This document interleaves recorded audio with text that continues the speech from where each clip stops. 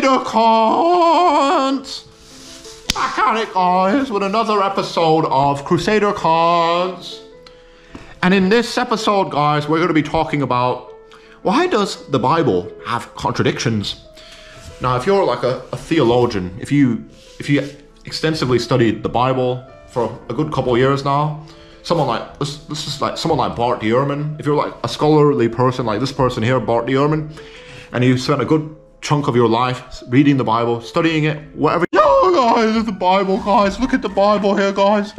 As you can see, guys, the Bible's here, and all these like, god damn, there's so much stuff in here, guys. There's so much to read, to comprehend. Oh, look, there is 1 Samuel 15:3, where Yahweh Adonai tells the Israelites to genocide the Amalekites, and oh look, we got 2 Kings 2:4, where Adonai tells, I guess it doesn't tell, but I guess Elijah complains about being insulted by kids for being bold, and then Adonai sends bears to maul to death these small children that insulted the prophet Elijah for being bold. And oh look, there's so much in here, guys.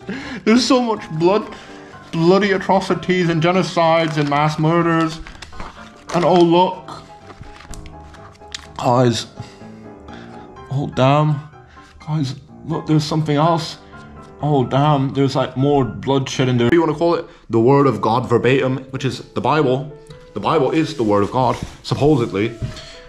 Now, one of the big conundrums here is that if the Bible is actually, as we come to understand it, is the word of God, literally the word of God, like it is like a divine source of authority and legislation. The big issue here is, why is the Bible so riddled with like issues like contradictions, contradictory accounts, like different pieces of information that don't go together? You can see some examples on the screen. For example, like Jesus in the Gospels, his lineage goes to different people. I've used that example so many different times in my previous videos, but it's such a good, easy to use example because it's not really easy to because it's like so straightforward. You can't really reconcile this type of contradiction that the Gospels present two different genealogies for Jesus, and that is like a very apparent contradiction that cannot be so easily reconciled. And there's various other issues like that. And if you go throughout the Bible, there's different like figures, accounts, and oh damn, there's like so many issues that are like if this was the word of God, why would these issues even be present in the Bible to begin with? Why wouldn't the Bible just be flawless without any sort of like issues, contradictions, and etc.? And that's something that's like, so you must think about this carefully. Why does the Bible have contradictions? The Bible, not only does the Bible have contradictions, if you look at the manuscripts, there's no one standard Bible. You know that there's like so many different versions of the Bible as well. The Bible, you got the Protestant Bible, and there's like there's like all these like King James Bible, the Catholic Bible, the Ethiopian Bible. There's all these different like collections of like books and the different parts and versions of the Bible. And that to me would suggest that the Bible is like so flawed and it's so like incoherent. It's so different depending on what you're looking at, depending on what you're reading. It's so like guys, this thingy here called the Bible, guys. Oh god damn, guys, there's so much in here, guys, so much wisdom and shit. And look, you can see like on the Bible that I have, you can see like these are special pictures, guys, and like there's like maps, and there's all this like insane shit. And look, guys, look, the land of Israel or Palestine or whatever you want to call it, guys. Look, 1st century of the Common Era, and look, Judea, and oh look, all this dense history in here, guys. And this is the holy text for millions of people in the world, guys. And god damn, guys, look, the Holy Bible, guys. It's so god damn hard to comprehend it all within the scriptures here, and the folds of history is great. I don't even know what to say. Look at all this stuff, guys, all the bloodshedding, the genocides, Noah's flood, God sending a worldwide flood to mass exterminate all life on earth. All here, guys, is quite mad. It's so mad. That's all written here, guys. Sorry, guys, my camera just got overheated a little bit, but we're back at it now with Crusader CUNTS. Why does the Bible have contradictions? Yo, I'm literally now on a website. It's called 101 Contradictions in the Bible. I might link this in the video description or in the comment section. Yo, this just goes through everything we really need. So super duper clear here. Literally, there's websites on Google that you can go on and they'll show you all the nitty-gritty details about all the different sorts of contradictions in the Bible. So I don't need to kind of break my jaw here trying to articulate to you all the certain contradictions that you might come across in the Bible, because there's websites that already clarify everything that you can go on for free of charge, no money needed to go on these websites. You can go on them, and on one of them right now, it's called 101 Contradictions in the Bible. This just goes through everything so properly and clearly. The first contradiction is, who incited David to count the fighting men of Israel? And it says God did, 2 Samuel 24:1. Satan did, First Chronicles 2:1. In that count, how many fighting men were found in Israel? 800,000. 2 Samuel 24:9. 1,100,000. You see, guys, I'm just going to show you more examples here. How many fighting men were found in Judah? 500,000, says 2 Samuel 24:9, or 470,000. 1 Chronicles 21:5. See that? God sent his prophet to threaten David with how many years of famine? 2 Samuel 24:13 says 7. 1 Chronicles 21:12 says 3. How old was Ahaziah when he began to rule over Jerusalem? 2 Kings 8:26 is 22. 2 Chronicles 22:2 is 42. You see all these certain contradictions, discrepancies, issues that are so very clear and obvious to anyone. God damn, guys, look, the Bible. So much literature in here. Look, guys, this is the King James Version. I got this for a penny, by the way, pretty much, because the Christians give it away for free, basically. Look, here it says, all scripture is given by inspiration of God, and is profitable for doctrine, for reproof, for correction, for instruction in righteousness, that the man of God may be perfect, thoroughly furnished unto all good works. Oh, look at that, guys. Look there, that sticker. Well, why would God create imperfect beings, then punish them for not being perfect? Isn't that a bit silly, guys? And look, all this text here, guys, it's quite a deep read. There's so much in here that's so hard to interpret. But I read it all 2 times over, guys. Oh damn, guys, look at this, guys. All that looks at the Bible with a solid eye and sees things as they are, and it isn't just being blinded by ignorance, which is what's happening to most Christians out there. They're blinded by ignorance. They're not able or willing to see beyond their own personal biases. How old was Jehoiachin when he became king of Jerusalem?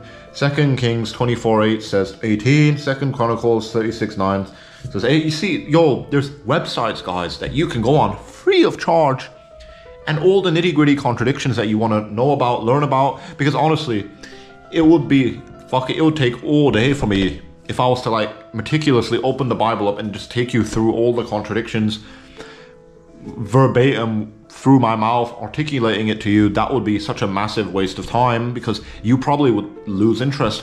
That's why, most Christians, they don't even read the Bible, because their attention span is so small. Most of them are so ignorant and not really even literate at all. They pretty much just what they do is they just take everything word of mouth from their preachers or from whoever else was educating them when they were younger, but maybe by their parents. They don't even do any careful studying of the Bible on their own, deep analysis. Because if you do dig deep into the Bible, you wouldn't even be a Christian, because you would come across all these weird things, these contradictions, these messed up discrepancies and issues that the Bible has, and you would completely forfeit your belief in Christianity if you were super duper honest and intellectual and a careful studier, reader of the Bible. You wouldn't be a Christian anymore. And look at someone like Bart D. Ehrman. He used to be a former Christian, but he became a scholar and he started to look into the Bible very, very deeply, and he forfeited his faith because he came to learn about, and he came to know and understand that the Bible actually is just a bunch of nonsense. It's got various different sorts of discrepancies, contradictions, issues that can't really be reconciled. And really, guys, I'm just going to take you through. Oh damn, guys, you can see here the Holy Bible, guys, so deep. Can't even, look at all that in here, guys. It's so deep, guys. There's so much bloodshedding, atrocities. I can't even fathom, guys. And oh look, Jehovah sends a worldwide flood to mass exterminate all life on earth. Oh look, In Sodom and Gomorrah, Jehovah throws hot rocks at entire inhabitants of cities, and oh look, there's like bloodshedding and genocide. Oh look, there's so much bloodshedding. Oh my god, there's like so much bloodshedding, guys. It's so freaking mad. Yo. Oh look, he sends worldwide flood. Oh look, he sends bears to kill small children. Oh look, more bloodshedding and genocide. Oh damn, there's so much bloodshedding in here.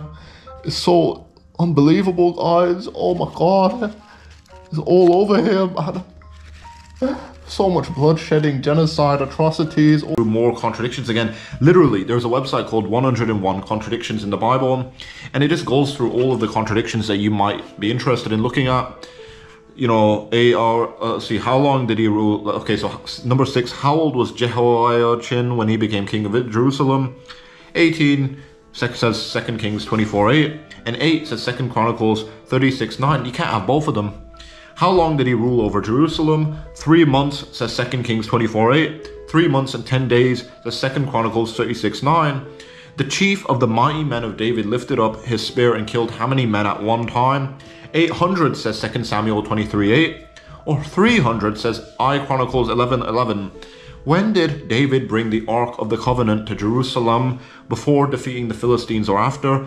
After, says 2 Samuel 5 and 6. Before, says Chronicles 13 and 14. You can see, guys, these sorts of contradictions. There's a certain bit of information, but it says something completely different to another bit of information in the Bible. Bro, the Bible just blows my mind how people can just gloss over all of these like contradictions and issues that the Bible has.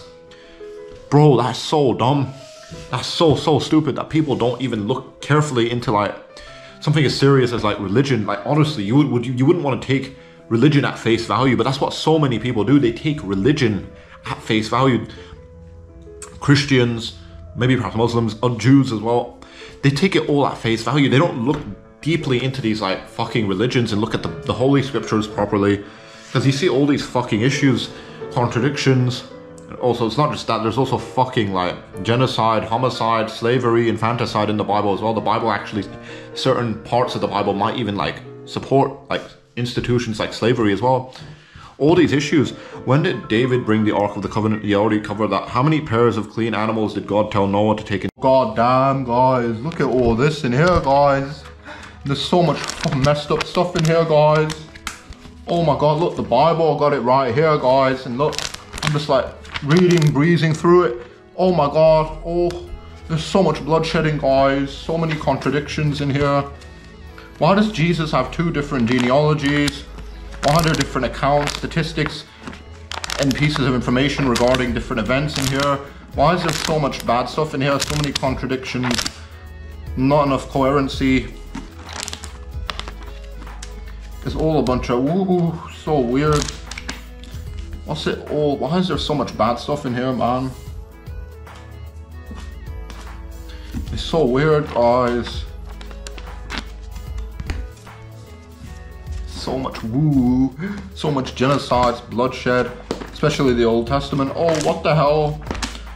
Oh, Isaiah 45:7, God to the ark. 2 says Genesis 6:19-20. No, actually 7 says Genesis 7:2. But despite this last instruction, only 2 pairs went into the ark, says Genesis 7:8-9.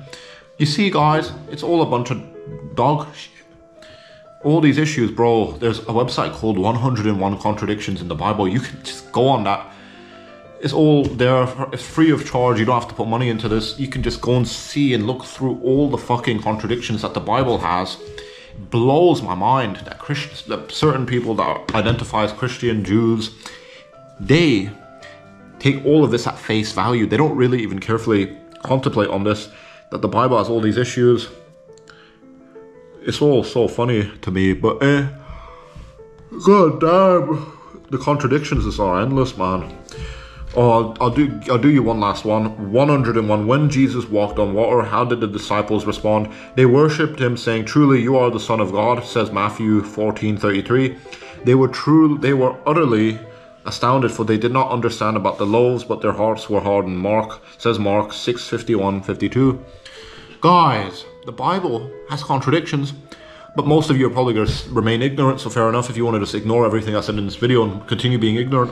Hopefully I do get through to a couple of you here that watch my videos, And you now learned a thing or two about the Bible and how it's all a bunch of, sort of is a bunch of nonsense, and that the Bible has a load of problems, certainly contradictions, and there's also moral issues like slavery and genocide that the biblical God like advocates for and sanctions, as is the case in like when he tells the Israelites to obliterate the Amalekites and kill their women and children. But I don't want to get too much into that.